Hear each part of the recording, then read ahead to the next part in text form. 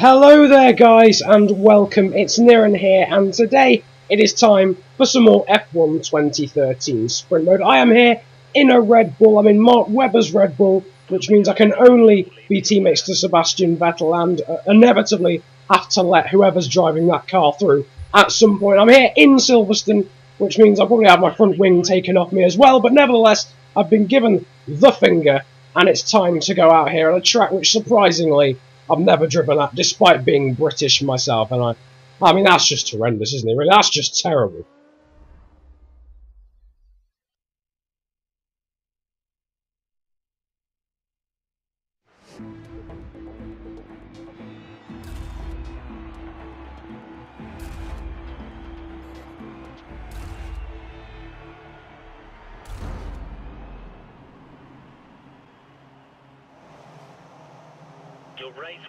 Alrighty then, it looks as if it's going to be Sam97 F1 who I inevitably have to let through. Nevertheless, the 5 lights are on here at Silverstone, and they are now off. We've got a Marussia on pole. I didn't think I'd say that in the near future. There's 2 Caterhams behind in a second row lockout. Didn't think I'd say that, but that hasn't lasted long because they both spun out. We're now all over XX Kieran XX in his British Marussia. Someone's lunged it up the inside and well, it didn't take long, did it? It did not take long at all. That is a Red Bull.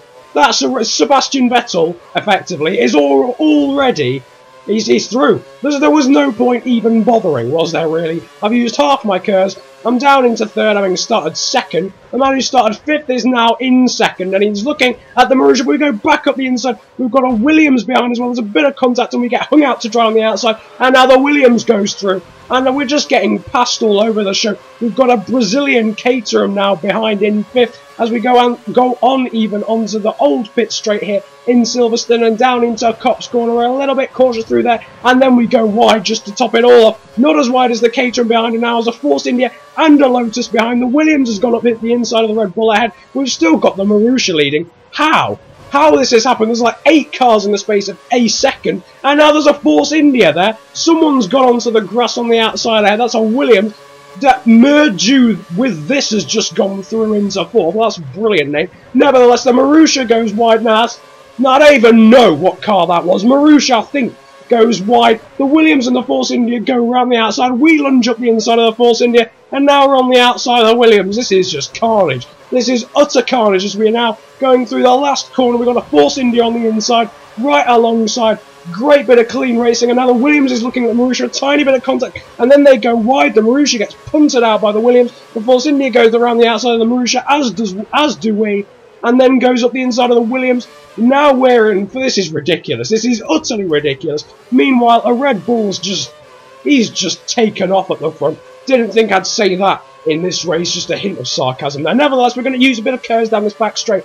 And now this Williams ahead is going to battle with this. Can't even remember what car it is. It's a Force India, isn't it? Nevertheless, he goes wide there through a corner which I should remember. I remember most of the Silverstone corners, but not that one. Nevertheless, we're still in fourth, going on to the back straight, and now you feel as if it's the calm before the storm, as this last lap will get underway in half a lap from now. The first lap was hectic, completely hectic. The guy ahead not even slightly obeying the track limits.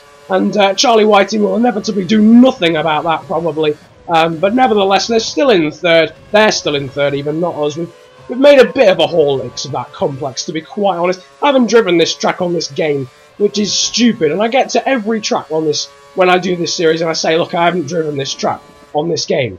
Maybe it should occur to me at some point that I should drive the tracks on this game as we go through Stowe. Or at least I think it's Stowe, I'm not sure. Nevertheless, into the chicane.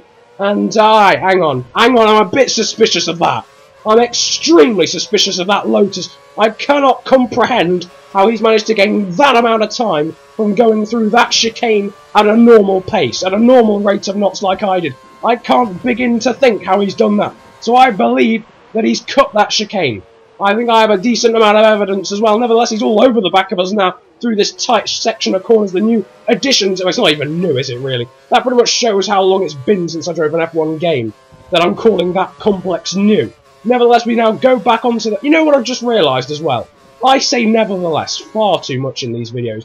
Far too... The Williams ahead has spun in the meantime, and the Lotus has just scythed his way through both of them, and I was too cautious because rightly cautious because I thought the Williams was just going to spear into the middle of the track. We've got at the inside of the Lotus, there's a bit of contact with third, now back down to fourth, we're briefly on the podium. The Lotus got a better run out of the last corner, and now we go into the slipstream as we head down into Kopp's corner. He goes wide yet again, but we'll inevitably not get a penalty whatsoever as we thunder down now into Beckett and all the other corners that are involved in this little complex. In fourth, we can see third, we could just snatch third at this point. But now, I think we've got someone else behind. We have the Williams, who Spun's got one absolutely monumental run out of that last corner. We've got the slipstream on the Lotus. It's going to be 3 abreast down into this corner. Why? How did I know that was going to happen? We've been hit by the Brazilian Caterham, been given a boost there. That wasn't actually intentional, despite what it looked like. And hang on, no. Now that I'm suspicious of. That's like suspicion squared. That's like a huge dollop of suspicion on a suspicion sandwich. The bread is suspicion bread as well. That's how much suspicion is going on here. He punts us into the grass. And if I get 6th in that, I will not be best pleased. We don't get 5th because that Caterham guy gets a penalty. But that was looking so good. We could see the podium. We were in grasping distance of the podium. And we get pumped. Well, we don't get punted. There wasn't even any contact, to be honest. It was a nice save, though, round Stowe. Nevertheless, well done to the Williams for coming back from spinning from 5th as well to get that podium finish. He clearly beat the Lotus into the last corner. But nevertheless, what a race that was. An incredible first lap. An incredible last lap as well.